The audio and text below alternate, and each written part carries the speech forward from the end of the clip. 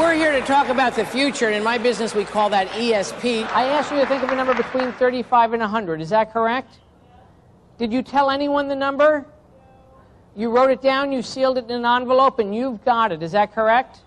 No one else knows that number. Angie, do me a favor. Think of that number, if you will. We're going to do this as quickly as I can. Try and visualize it. Angie, you could have thought of any number. Do you see your number up there?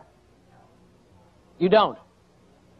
Angie, you could have thought of any number. What was the number that you were thinking of? 88. This is interesting.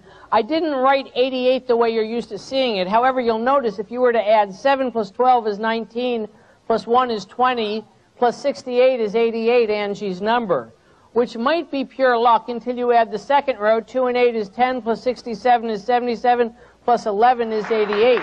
If we go down this way, you get 88. If we go down this way, we get 88. Not only that, you picked her. If you were to count all the chairs in the first rows across here, there are exactly 88 chairs.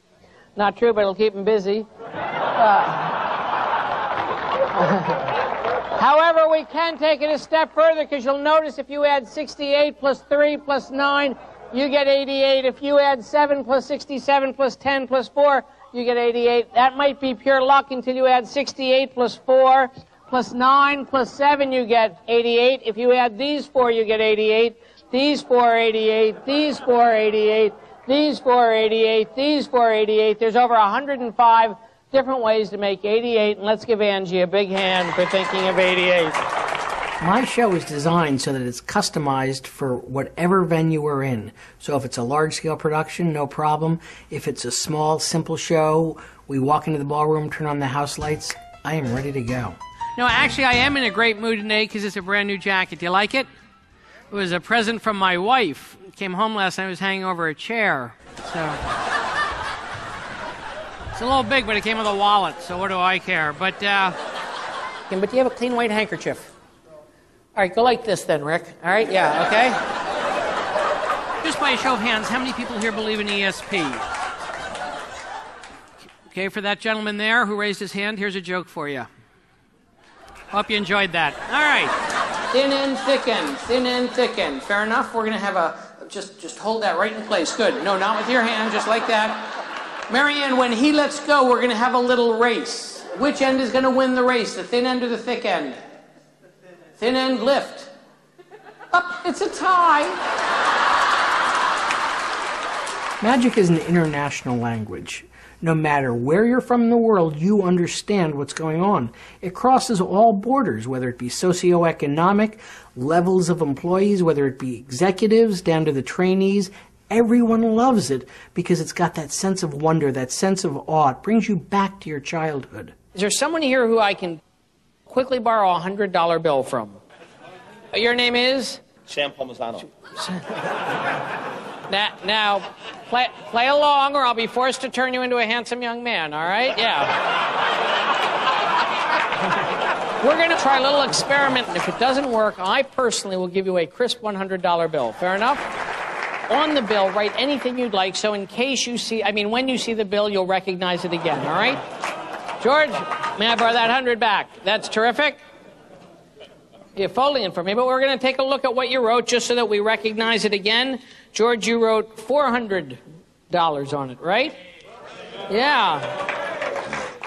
But we are going to try something in the field of ESP. I'm going to take your $100 bill and I'm going to seal it inside the envelope. Now, George, here's where it starts to get fun, because I have 3 other envelopes that look exactly the same.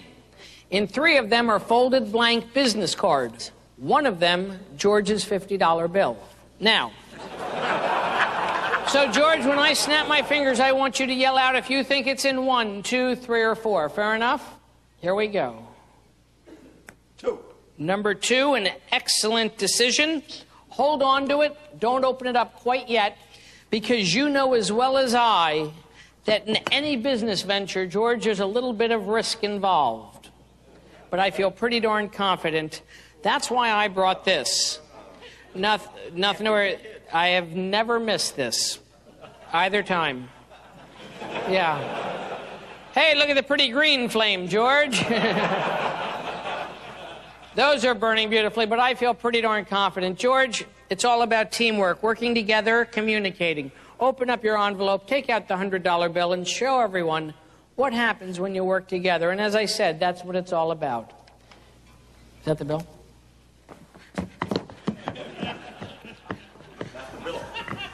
Bummer. George, I said if it didn't go right, I'd give you a crisp 100.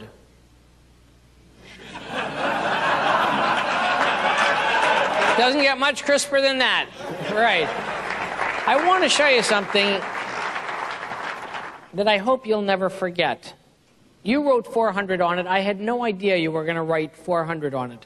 This is something a little bit unusual, a little bit strange. I see a gentleman right over here. Your name is? Right over here, yes. Frank. Frank, stand up right where you are. Frank, where are you from? Michigan. Sorry? Michigan. No, I heard you. I'm just sorry. Frank, I'm going to ask you something that I hope you'll never forget. I'm going to ask you, if you will, to slip off your right shoe. Yes, actually take it up, lift it up, hold it high up in the air, look down inside the toe. Do you see inside there a folded $100 bill with the word 400 on it? No. I admit, that would have been a hell of a trick. Well, thanks again, George. All right. Yeah. Wait. I must admit I did come prepared just in case of emergency. You'll notice I have a zipped wallet. In there, just for emergencies, I have an envelope that says fire insurance right on it. It's still sealed. I haven't had to use it before. Does that say 400 on it? It does. Is that the one you gave me?